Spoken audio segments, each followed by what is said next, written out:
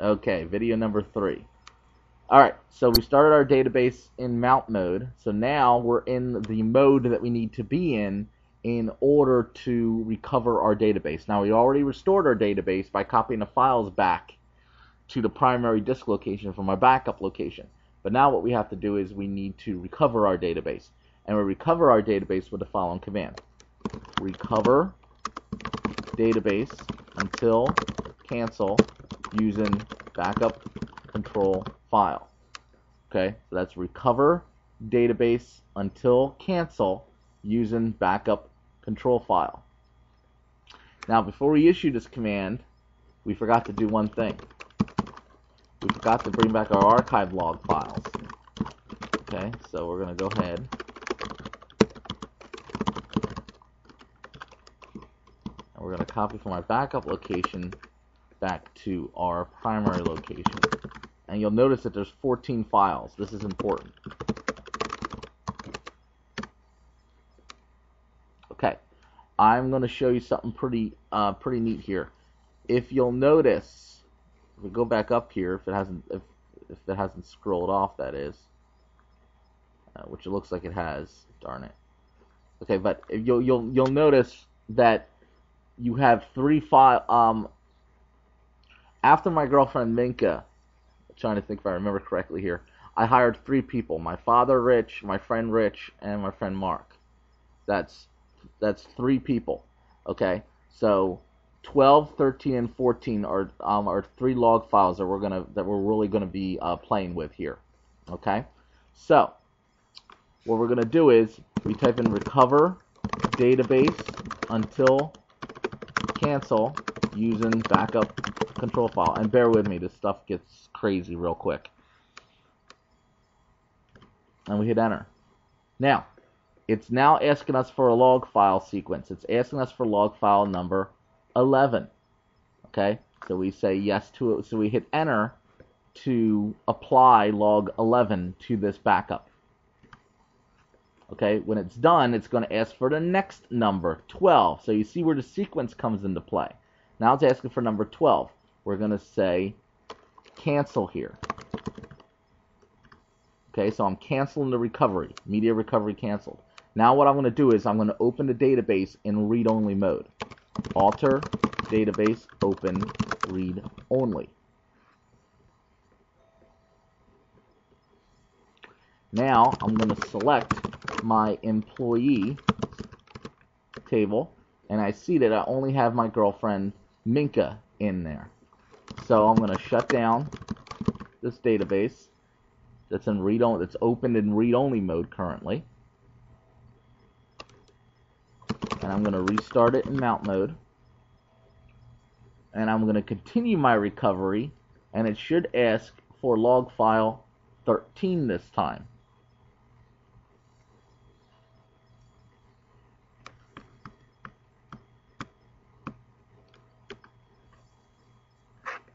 And there, I'm sorry, log file 12 this time. So now it's asking us for log file number 12.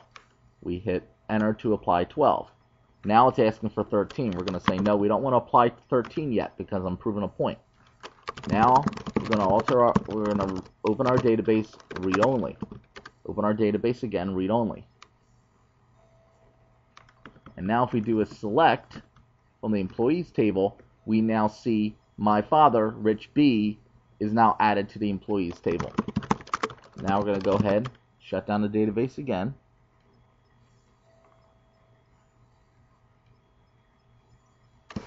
Start it up again in mount mode.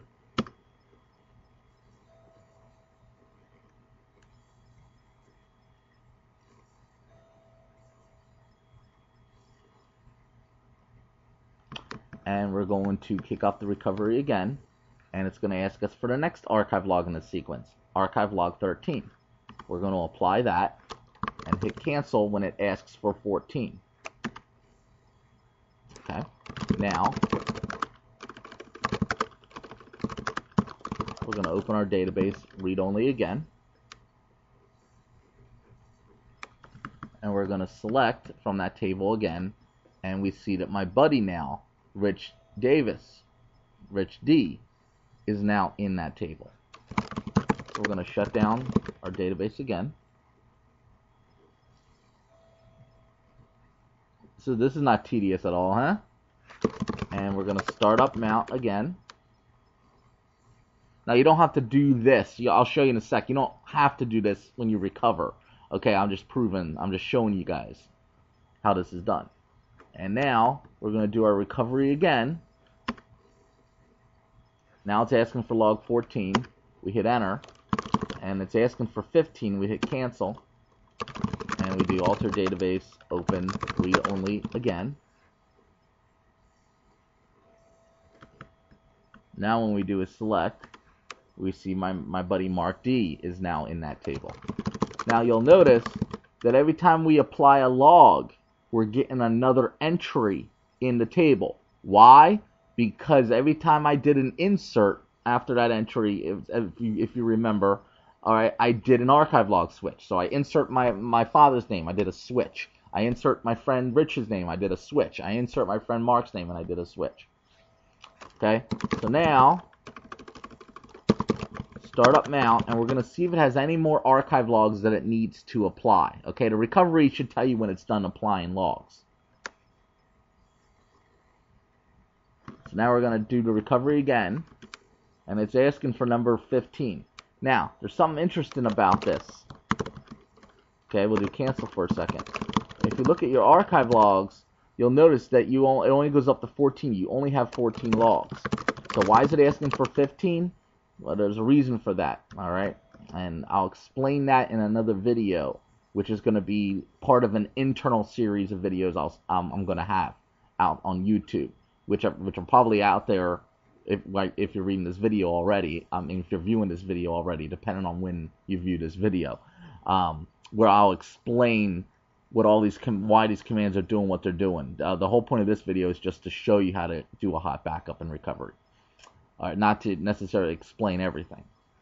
So if I do a recovered database, and again, it's going to ask for a log it doesn't have, 15. All you do is type in cancel.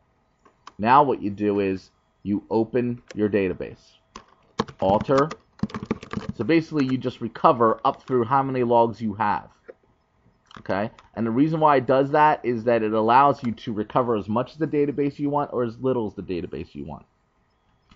So now we type in alter database open, and it's going to say you need to do reset logs or no reset. I always do reset logs. So we type in reset logs.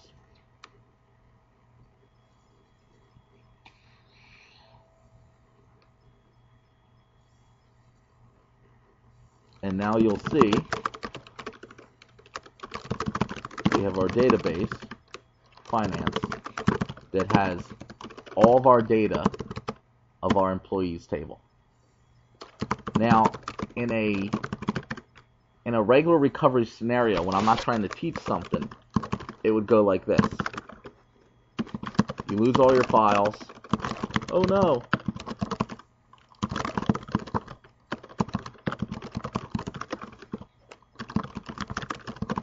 Okay.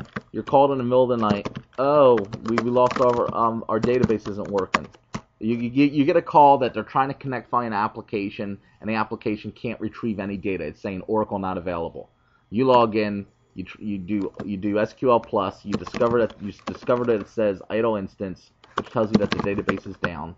You as the DBA attempt to restart the database. So far things are going good, and you're like, okay, life's good, and then it says, uh-oh, can't identify control file.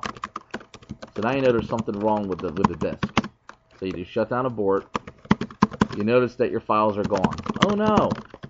So now you go to backup and you restore the copies of the files that you took, and they're hot backup files, and you know that. So now you're restoring your hot backup files from your backup location. I'll pause the video until the restore is done. Okay, so all the files are back. Now what you do is you bring back all your archive log files as well from your backup location.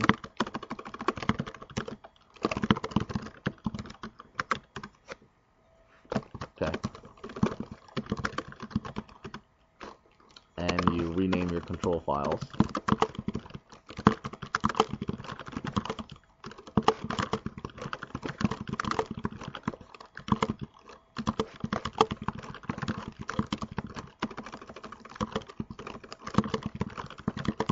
Oracle will be expecting 3 of them.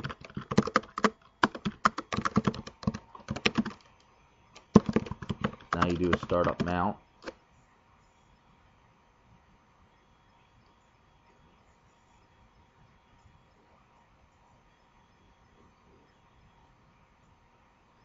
And you do a recover database until cancel using backup control file. And you know that you have 14 archive log files. So you apply 11, 12, you just hit enter, 13, 14, and 15 is the last one. Cancel.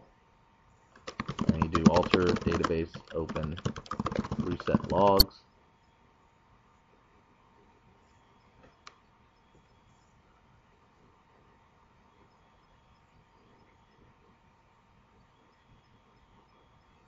And your database is now recovered with all the data. So, let's talk about the steps we went through to create an Oracle database. To create a hot backup. Okay, the first thing we have to do, our prereqs for a hot backup is archive log mode. So the database must be running in archive log mode.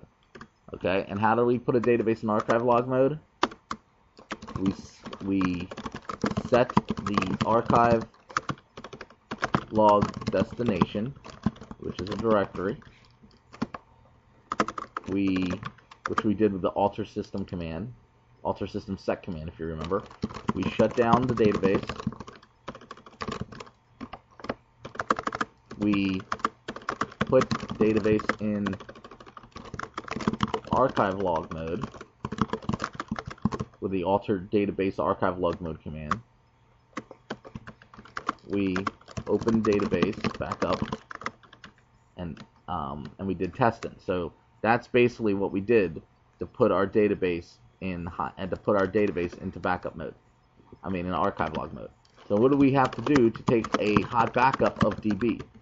Okay, well, we have to put table spaces, which is basically putting the database in hot backup mode. Then we take backup of data files which are in hot backup mode from previous step. We take table spaces, database, out of hot backup mode. Then we perform an archive log switch, and then we take binary backup of control file. Okay, so here's the prereq steps you need to set in order to take a hot backup of an Oracle database, and here are the steps you need to take. You need to perform to take a hot backup of an Oracle database. Okay, so to put it in archive log mode, you have to set the archive log destination, shut down the database, put the database in archive log mode, and then open the database back up. To take a hot backup of an Oracle database, you put your table spaces, which is your database, in hot backup mode. You take backup of the data files, which are in hot backup mode. You take table spaces out of backup mode. Okay, you perform an archive log switch, and then you take a binary of a control file. Okay, and please go to video 4 now for a extended explanation on the archive log recovery.